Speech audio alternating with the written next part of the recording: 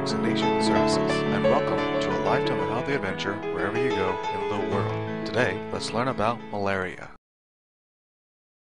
Malaria is an infectious disease, which is sometimes fatal. It is an international health problem, causing 350 to 500 million infections, and causes millions of deaths annually.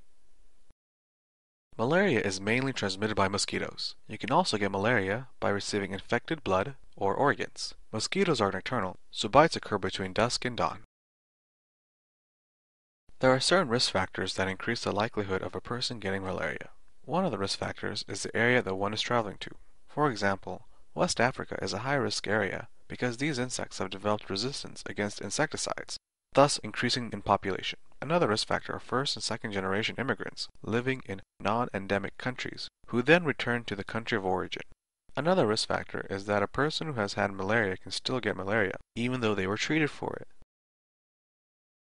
Some symptoms of malaria include fever, chills, sweats, headache, body ache, nausea, and fatigue. There are some methods to help prevent the transmission of malaria. These include medication and skin protection. Before treating a patient who has been infected with malaria, there are certain criterion that determine which treatment is best suited. These include which parasite the person has been infected with, which areas that have drug resistance, pregnancy, and allergies.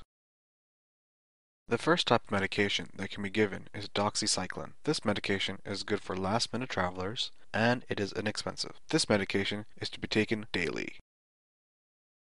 The second type of medication that can be given is mefloquine. This medication is good for long trips and can be used during pregnancy. This medication is to be taken weekly.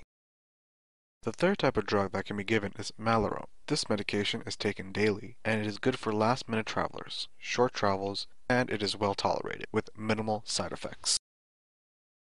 The best repellent to use is DEET products, either long-acting or greater than 30%, or a straight 100% DEET. If you do not want to use DEET, another choice is picaridin, at least 20% or greater. The best protection for clothing is to use either a permethrin spray or soak. Permethrin is an insecticide that is safe for humans, but deadly for insects. The other preventive item to use is bed netting.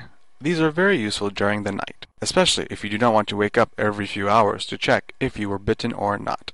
These netting provide a sense of relief and give you comfort and knowledge that no bugs will bite you in the night. To find out which preventive method will best suit you and your traveling needs, contact Advantage Vaccination Services. Here's how.